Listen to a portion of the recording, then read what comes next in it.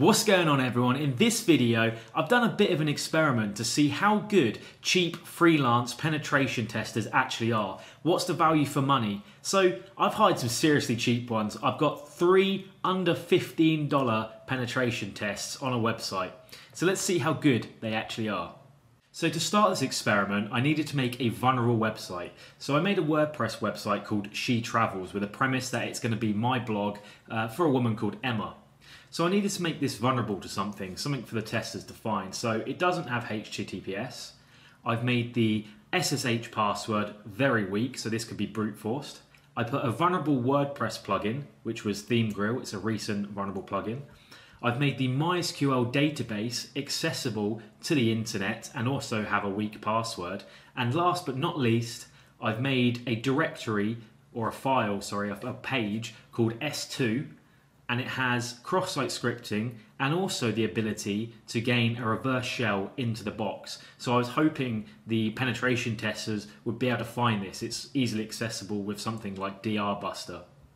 So to find these freelance penetration testers, I used a website called Fiverr. I literally typed in penetration testing and this brought up hundreds of penetration testers that I could go through. A few terrible images later, I found my penetration testers that I wanted to use. So I basically said, I'd like you to test my website for any vulnerabilities.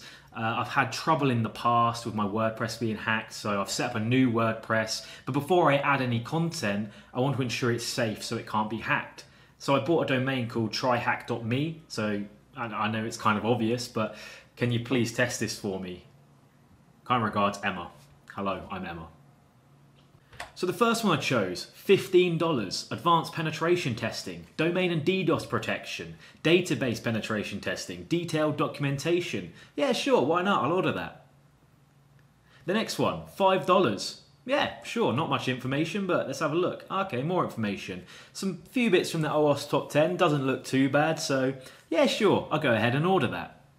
The next one, $15 again, standard website testing, vulnerability exploitation, bug hunting, report, recommendation, sounds good. Looking at the description, ethical hacker, services include bug hunting, SQL injection, XSS, OWASP top 10, deep crawl and analysis, whatever that is. High detection rate, low false positives. Sounds pretty good for $15, I'll go for that. So communications now started to come in from the testers. The $5 tester asked me to remove IP restrictions. So did one of the $15 testers. I obviously said no because it's a development website and I only want myself and them to be able to access the website, so give me your IP addresses and I'll whitelist you. I had to actually ask the $5 tester to see if he's actually started yet because he didn't tell me. And it turns out he's got a dynamic IP address, which means it changed and he couldn't access the website. But again, he didn't tell me this. So I thought it was more hassle than it was worth trying to whitelist him. So for this test, I just allowed the firewall. So pretty bad practice on his part. The $15 tester said, yeah, this is fine to whitelist my IP address, but I can only use manual tools and not private tools, whatever that means. He also said he can install security. So, I mean, that's an interesting one.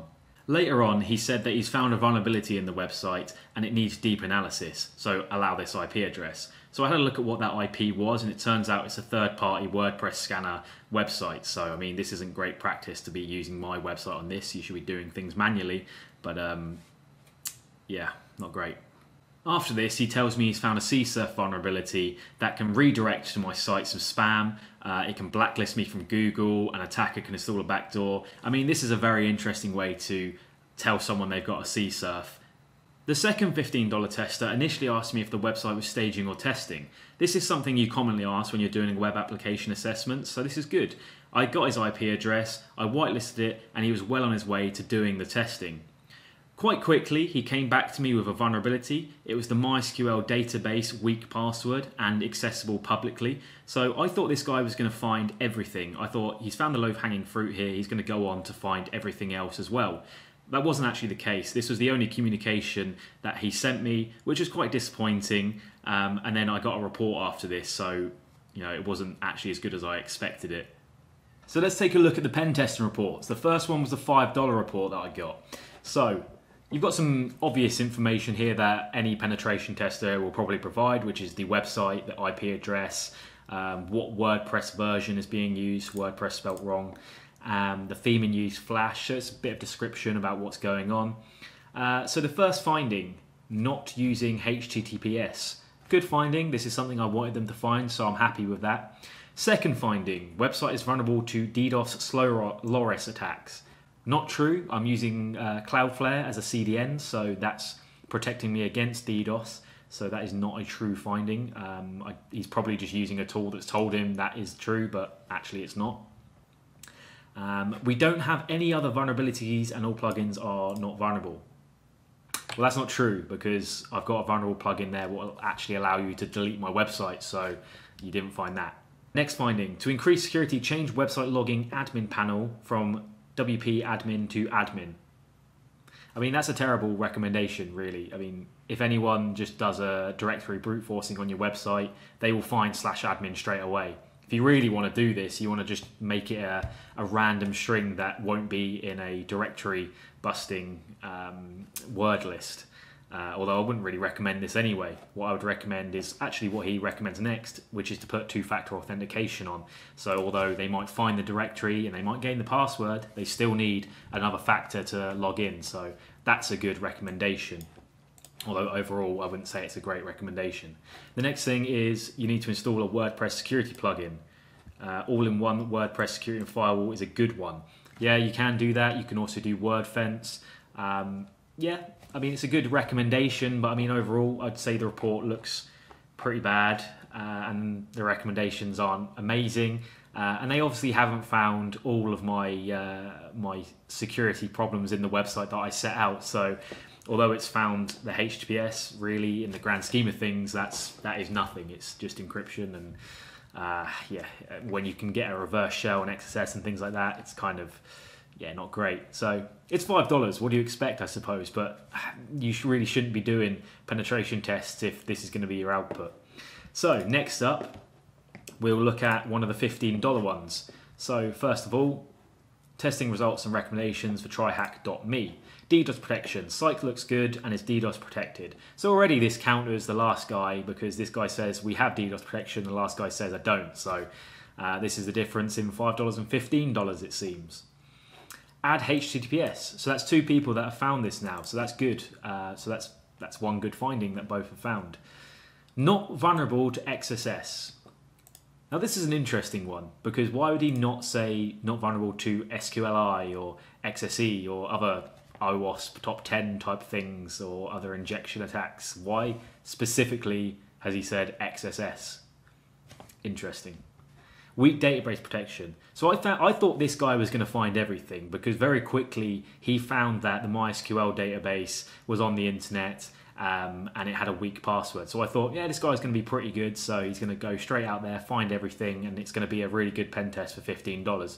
I mean, this is the only thing he really found, so it didn't work out that way. But he did provide recommendations here to not have a weak password and take it off the internet. So that's quite good. Avoid overusage of WooCommerce. I mean, a lot of websites use WooCommerce. It's a very, very big commercial cart software for WordPress. So although, yeah, it does have a lot of vulnerabilities out there, as long as you keep it patched, it's probably not much of an issue. You know, 0 days exists. Yeah, I suppose, yeah, no, I'll give it him. It's an informational risk.